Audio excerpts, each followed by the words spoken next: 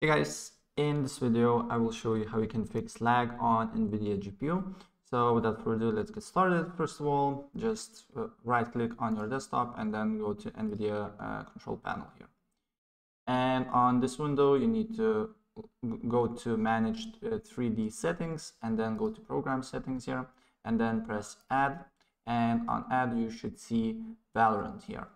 Right, Valorant should be here, and if you don't find the Valorant, you can go to browse, and then you need to go to your disk where you save the Valorant, and then go to Riot Games, Valorant Live, and add this thing. All right, and after you add the thing here, then on this window we need to make sure that CUDA GPUs is basically using your main GPU here, and also your performance power management mode is prefer maximum performance, and then you need to look for texture filtering quality set up to performance here.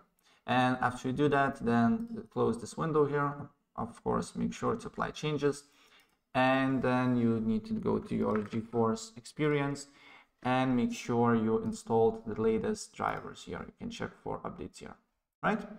And also in game, you can, if you're experiencing lag, I highly suggest you to use low settings, right? So that's pretty much it what I want to show you, and if I help you out, please press like button and subscribe for more. Take care, bye.